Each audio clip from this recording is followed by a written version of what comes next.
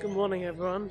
So this morning I'm shooting at Clovelly Beach. So it's currently 6:45 in the morning and the conditions aren't great. It's full clear with no clouds, which is a bit of a shame, but I think I'm gonna try and get some nice long exposures of this pool here and the water behind it. Some of the reflections in this pool this morning is really nice, so I'm gonna try and capture that. Yeah, so I'll set up and we'll see what happens.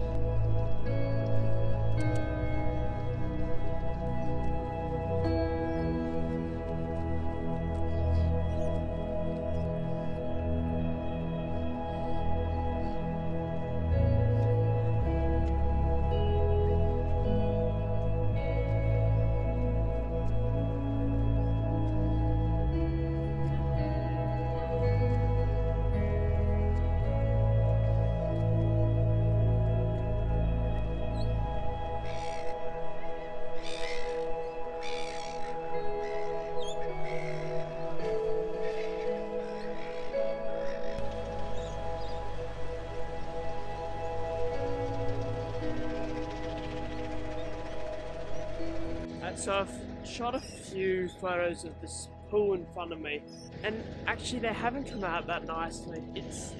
I got one nice one, but I need to bring the camera up, so I've extended the tripod legs and I'm going to give this another shot.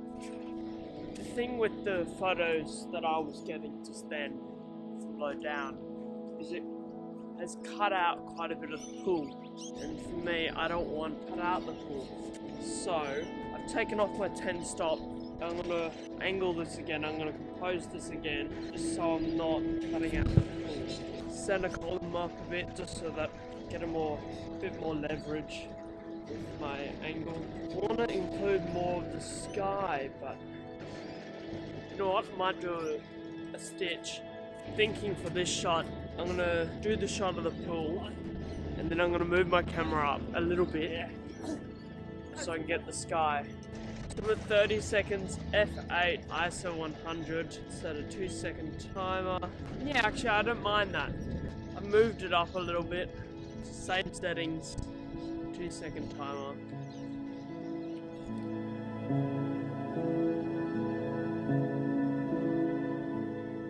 So I've composed another shot just behind me here, and I've got this sort of chain fence that's running all along the pool, and I'm going to try and give it a shot with my 10 stop ND, maybe with a 30-second timer, get that really nice silky water.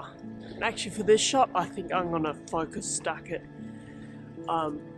which is a little bit frustrating when you're using a 10 stop, because it means you have to take it off every time you focus again, because you need to make sure that that focus is pin sharp.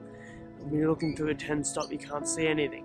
But for now I have focused basically to the front of the chain, just literally a foot in front of my lens, maybe even less, in mid-ground, and then towards the back to infinity.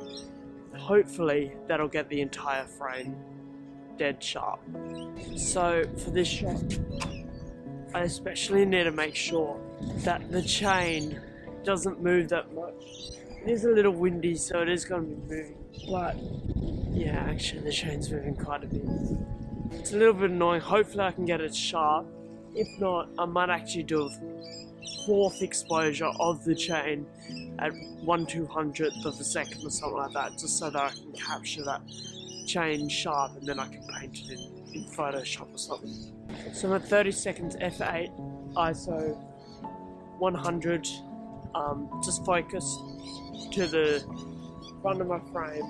You never know, actually, it might turn out that I don't need to do a sharp frame of the chain, because if I needed to do that, I would need to do the whole focus stack again, because I'll be painting in a totally different chain.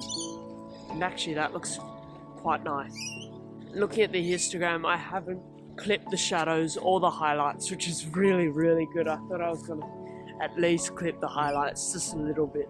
So that means any of the glare that's in the photo I can bring down with a graduated filter in post-processing.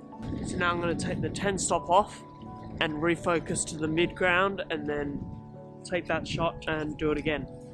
Now when you're doing something like this, it's important to make sure that you don't actually move your camera at all, because once you move your camera you absolutely have to redo the whole focus stack again, and that sucks. So I'll put my 10 stop back on and do this shot. I've basically just focused on that nearest pole just there. So now there is a swimmer in the pool, so hopefully we can blur him with a 30-second exposure. Or I could use the first exposure when there wasn't anyone in there and just paint in the sharpness of the chain, and hopefully that makes it work.